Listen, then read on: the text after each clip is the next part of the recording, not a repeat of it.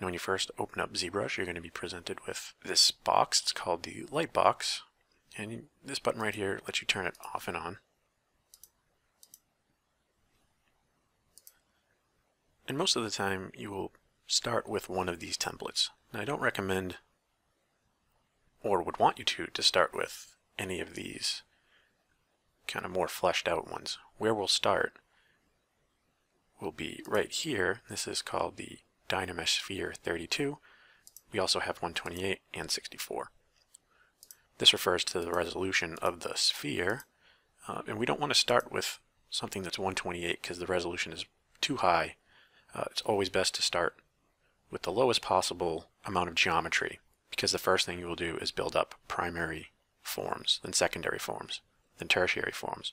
And when you get to tertiary forms, you want to be in as high of resolution as you can. But when you're first kind of blocking out your character or your creature or whatever you're doing, you want to start low. So most of the time, almost everybody starts with a sphere. You can start with a box or other things, but this one is already set up for you. So again, you can click this light box to turn it on and off. You can also click the hide button up here.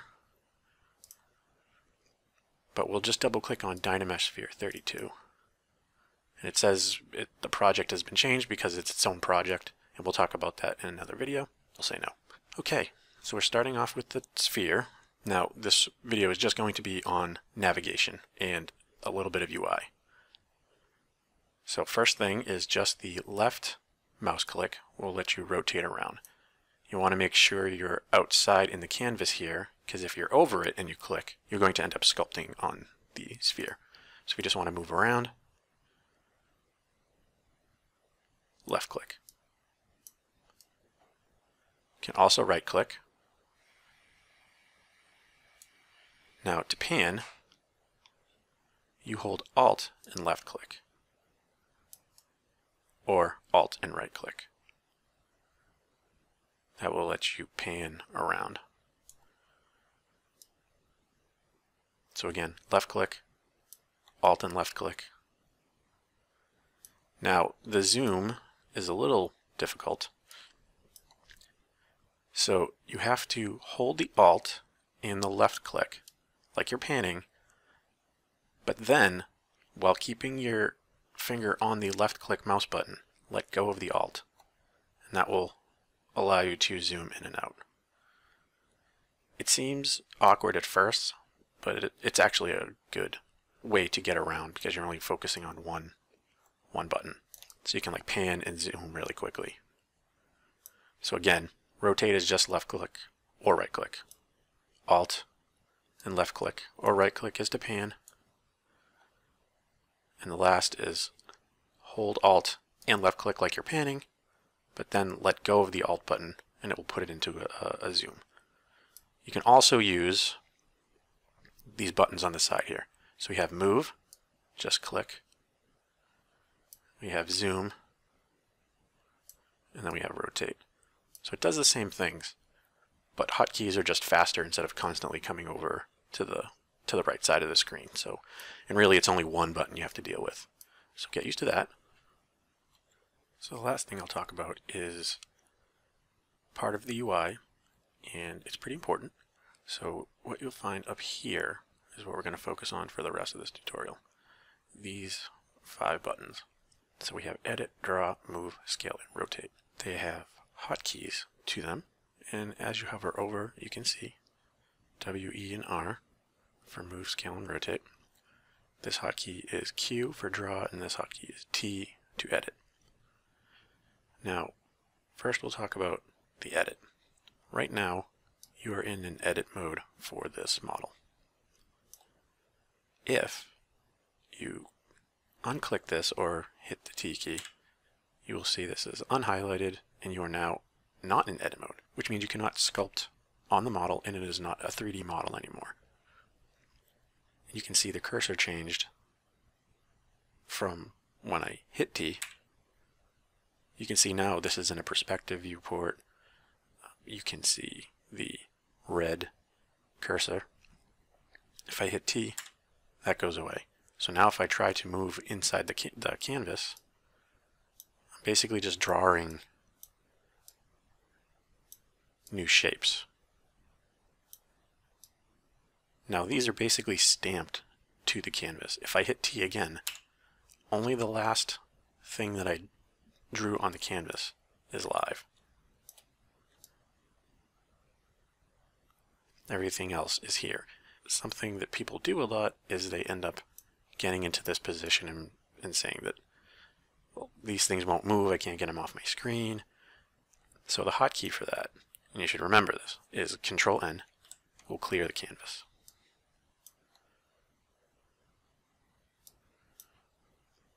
The F button will frame it so it'll get closer. And one more thing about navigation. As I'm rotating, if I want to get to the exact front, back, and side of the model, as I rotate, if I hold in the Shift key, it will snap. It will snap to the nearest axis. So if you want to do a direct sculpt directly on top, and this is kind of eyeballing it, but if you want like the direct top, just hold Shift and you'll snap. If you want to go to the left, start to go left and then hold Shift. If you want to go to the right, hold Shift and it will snap it. If you just hold it the whole time, you will just snap to each axis. So I forgot to mention that. So back to edit. Sometimes you accidentally hit the edit key while you're sculpting and you're off. So that's a problem. Control N will get rid of the stuff. If you did that and it's gone, you can just draw it back on again and hit the T key or edit, and then you're back into your kind of sculpting mode. Draw is basically sculpt, being able to sculpt. When you go to these next ones, move, scale, and rotate, draw will become unselected because you're going to be in a different mode. So clicking on move, you'll see that draw is deselected, and now you're not going to sculpt anymore, you're going to move. And this will let you not move the camera, but move the object. So if I do this, I'm moving it. This is like the gizmo in 3D Studio Max. You can control the axis.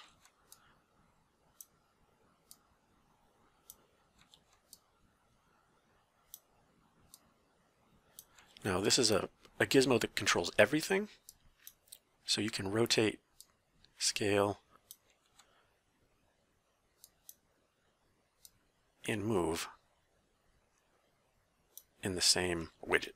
This is more important when we go with the other way to move, scale, and rotate a model. This is actually new to 2018, ZBrush 2018.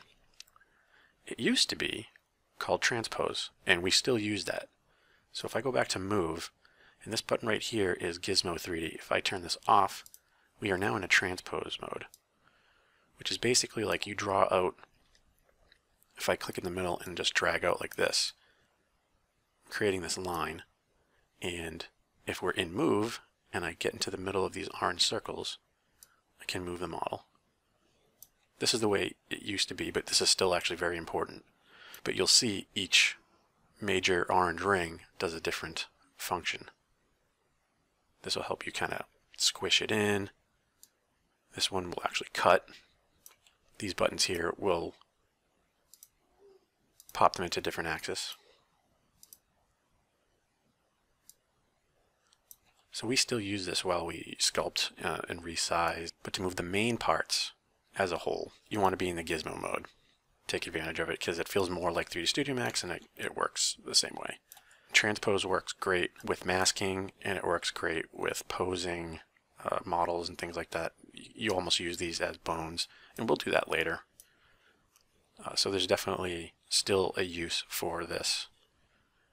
But just moving the model and your parts around, using the gizmo is the important part. Now, you'll see in the gizmo, you have these buttons here. The one that we focus on is this one. It pops it to the middle. And this one moves the mesh itself. and this one resets the mesh orientation based off of the gizmo. So if our gizmo was like this, if our mesh was tilted like this, it will move it, and this one locks and unlocks.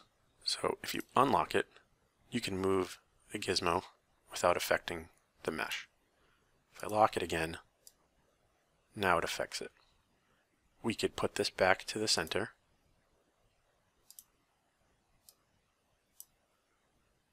We can go to the axis, which is the world axis. So again, we'll put the gizmo back at the middle of the model. But now we want to get the model back to the center. We can move mesh to the axis. Now the hotkey for the lock is Alt. So you see if I press the Alt key, it turns it on and off. But you have to hold it in. So if I hold it and do this, I'm moving just that. If I let go of the Alt, it locks it back. So it's a nice quick way to use it. If you need to go back to sculpting again after you've moved stuff around, you moved it over here for some reason, you have to hit the draw button or the Q hotkey, and then you can sculpt. If you need to put it back to the middle, just do the same thing again. You have to go into any one of these modes, and since it's already centered to the model, you can just do the axis button, the little house here. The hotkey P, when I press it, you'll see this button over here. It says dynamic perspective. All it does is put you in an orthographic view and a perspective view. This is great if you really need to paint something or sculpt something straight on the model without having perspective kind of mess with it. So those are the last things I'll talk about in this video, and we'll go over some different stuff in the next video.